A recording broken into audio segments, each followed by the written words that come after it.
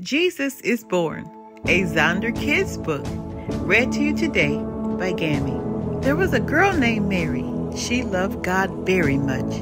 Mary knew a man called Joseph.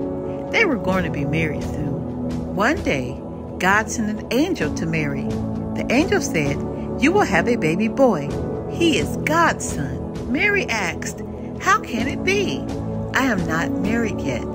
The angel said to Mary, "God can do anything." Joseph and Mary got married. They loved God's son that was growing in Mary's tummy. Joseph and Mary had to go on a long trip. They went to Bethlehem. It was far away. Mary and Joseph needed a place to stay. Mary was going to have a baby soon, but there were no rooms left. A man said, "You can sleep in my stable." That night, a baby boy was born. The baby was Jesus. Mary wrapped Jesus in clothes. She put him in a manger. Angels came to some shepherds. An angel said, "Good news! A Savior was born today." The shepherds went to see baby Jesus. The shepherds were so happy. They shouted, "Jesus is born! He is our Savior!" Sometimes later, 3 wise men saw a new star. It meant a baby king was born. The wise men followed the star. On their way, they stopped to see King Herod. The wise men wanted to ask King Herod about the baby king. King Herod was mean. He tried to trick the wise men.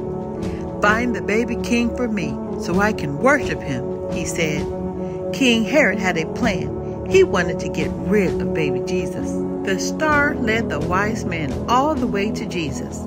They gave Jesus gifts. The angel told the wise men, "Do not go back to King Herod."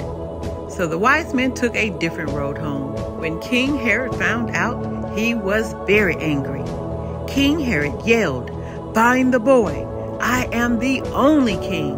Then an angel told Joseph, "Take your family far away. You are not safe here." So Joseph took Mary and Jesus far, far away. Jesus grew and grew. Mary and Joseph loved Jesus so much. One day, an angel told Joseph, "It is safe. Now you can go home." Joseph, Mary, and Jesus went back home. Jesus grew up and told many people about God's love. The end.